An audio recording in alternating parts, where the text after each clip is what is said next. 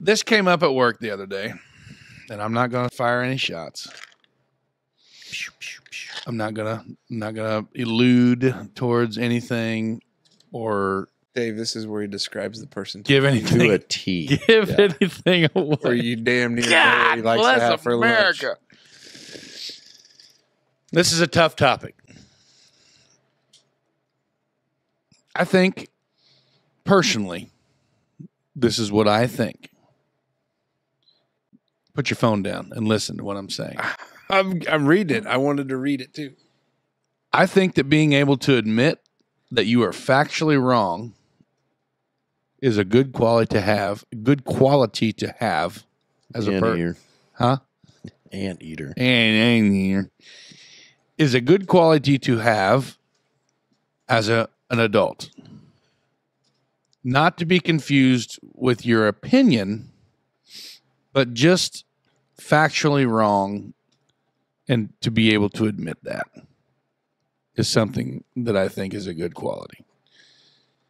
And to that other adults? Huh? To who? To other adults. Okay. And this could be used, I mean, this could be, so I get accused of being wrong a lot by people that I work with. Oh, okay. Because is that why you got the Google box? Yeah, 100%. Because at the mine, so at the mine, it was they say that the coal mine is the biggest pool of useless knowledge that there ever will be. Right? You heard of the United States government? Yes. Shots fired. But like it just like factually, you know what I mean? Like if somebody was talking about something, trivia, stuff like that, oh yeah, that's, blah, blah, blah, blah. But being wrong about something it's okay to be wrong. I'm wrong all the time and I admit it. And I think it's a good quality to have. Like,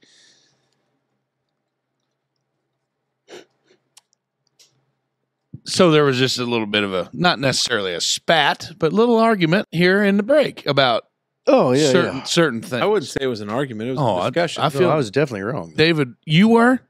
Yeah. Yeah, I told him he was wrong. Oh, on the $600. Yeah.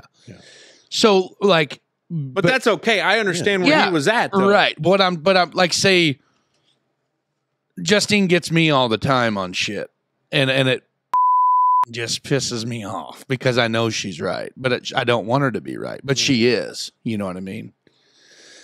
But me being able to say, I'm sorry, you're right, like that happens all the time.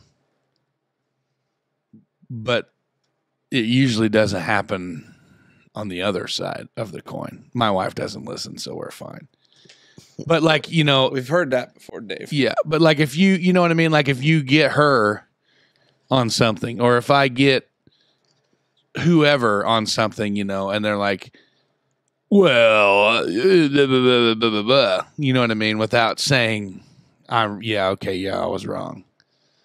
And it's like, why is it so hard for you to admit that you're wrong? You know what I mean? Like that's, I don't know. It something came up the other day, and like me and a couple other guys were like, what the hell? Like, why couldn't he just admit that he was wrong? You know what I mean? And it's like, that's how he is. He's just a hard-headed guy and all this shit. And I'm like, yeah, he is. He's hard-headed, and I want to punch him right in the face. You know what I mean? Sometimes, but I'm not going to, you know what I mean? But because that would be wrong. Yeah, it would be wrong. And you'd probably lose your job. Yeah, for sure. Well, no, it's just, this wasn't at work. Oh, okay. No. This wasn't at work. Oh, because workplace violence is not okay. No. But I guess that's where I was at with it. It's like, and it's not, I want to reiterate, factually wrong, right? Like factually wrong, not morally wrong, or not opinionatedly wrong, or whatever. Well, you may couldn't say. be wrong in your opinion because that's what an opinion is. Exactly. So like me thinking one thing and you telling me that I'm wrong for thinking that way. Oh yeah. There's no such thing. Yeah, get effed. That's the way I think, and I feel that I stand behind my. That's why in America we can't have conversations about difficult issues. Yeah. Because one side over the other always thinks automatically you're wrong. Right? I mean, any of the subjects we avoid. Yeah. Basically, if you don't believe in what that other person's supporting, then you're wrong. Then they're like, well, you're wrong. Yeah. Well, that's not what I believe in. No. Well, you're wrong anyways. Right. Well, I don't tell you you're wrong for believing in what you believe in. Well, you just did. Well, no, you're telling me I'm wrong, so why can't I tell you that you're wrong? Well, because that's not very nice. How many times have you heard a song on the radio and you're like, oh, damn, that's a good one. This is by so-and-so. And you're like, no, it's not. It's not by so-and-so. It's by da-da-da. Bullshit. They sang this, this album or whatever. And I'm like, no, you're wrong. Google it up or Shazam it or whatever. And is that still a thing? Yeah. I Shazam all the time. And like you show them and they're like, well, they probably just redid it or whatever. You know what I mean? I'm like, no, motherfucker, you're wrong. Just admit the fact that you're wrong. You know what I mean? And it's like some people they just can't do it. And I can, you know what I mean? I could be better at it sometimes. That's why I want to preface this by saying I could be better at it, but I was thinking about this the other day and I wanted to see what you guys think. Do you guys have anybody that you deal with or somebody that you know or anybody like that really struggles with it? Like without, I'd say everybody knows at least 12 people like that. 12 people like that. Yeah. I think correct me if I'm wrong, but I think it's the severity of which they're wrong about their facts. You think? I think that has to deal with some of it. Or the consistency of how they're wrong. How often do you find yourself in this situation, though, where somebody's factually incorrect? A lot. See, that's wild to me because I can't think of very many conversations I have on a day-to-day basis where... Because you don't work with a bunch of blue-collar dipshits, you know what I mean, that are full of confidence that they are right, but they're not right, I mean, and I think that's got a lot to say with. I'm sure with you, right, Dave? I mean, you got a bunch of brains that you're dealing with in there. I can only imagine. Engineers have to notoriously be the worst at that. Yeah, that's what I mean. Yeah, as far as not admitting that they're wrong, I don't know. Maybe I'm just lucky. Well, I'm not like an engineer by trade. No, like most of the folks I work with. Like if somebody's coming to you with data, there's been typically a fair amount of homework done. Yes. Before said data was presented. Or reviewed or released. And if new information comes out that makes that data irrelevant, then it's normally like, oh, well. Yeah. But I think the math checks out. I'll be damned. Well, but I think to Big Mace's point is more of you're standing around the coffee pot and there's a guy that walks in and says, yeah, that old Patrick Mahomes, he's a shitty quarterback. Well, no, he's not. Oh, yeah, look at his numbers. They're terrible. Yeah, because it could be an opinion, too, though, I guess. That's not it. This is a total, like, I think the song on the radio thing. It really bothers you. That's a big one. And then, like. I guess I just don't hang around with anybody that really strikes a chord with. I don't talk to anybody about sports or anything. Yeah. So that's out. If you, let's just put yourself. Okay, so go inside. Go inside your house. Go inside your house right now. Yeah.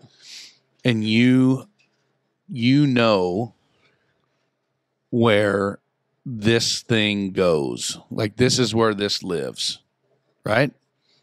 And you put this thing. You use this thing, and then you go put this back in its home. This is where it lives. And then someone else in your household asks you, hey, where is this thing? And you say, well, it's in its home. It's there. That's where it is. Well, why is it there? That's not where it goes. And what do you mean? Yes, it is. Like it's clearly labeled that that's where that lives. And instead of them saying, oh yeah, that's right. Then they go into like this whole, doesn't matter. It doesn't matter where it lives. I just wanted to know where it's at. You know what I mean? And They I'm like, deflect that they were wrong. yes. I don't know. That's it. Yes, they deflect that they were wrong. They Instead can't- of admitting it, they just deflect that they were wrong. So one of the words, I don't know if it's a TikTok trend yet or not, but somebody was talking about their word for 2024 was, I forget what it was, but it was something dumb. Put it on a poster, whatever. Mm-hmm. But mine's always been accountability. Like I'm a firm believer in accountability. Mhm. Like it is a pillar of my core beliefs that accountability is a lot of things.